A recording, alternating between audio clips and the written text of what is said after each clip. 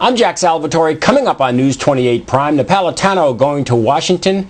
Babbio asks for resignation of top officers at the Pinal County Sheriff's Office, and the city of Casa Grande considering a whopping increase in its sewer fee. Those stories, plus sports, weather, and more.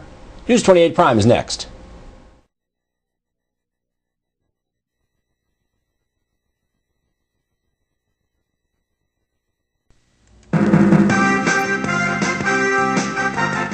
This is News 28 Prime with Jack Salvatore. News, sports, and weather. Brett Isley and B. Lewitt reporting. Jack Stonebreaker, Wall Street to Main Street. News 28 Prime. Pinal County's source for news starts now.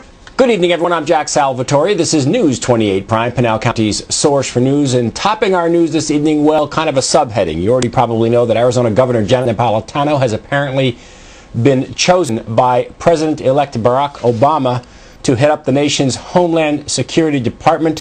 That story is all over the news, not only here in Arizona, but also around the country and probably in some stations around the world as well. So we'll not say anything further about that because this is Pinal County's source for news. And so we'll tell you that our lead story is that News 28 Prime has learned that Sheriff-elect Paul Babbio will ask the top 7 at-will employees in the Pinal County Sheriff's Office for their resignations.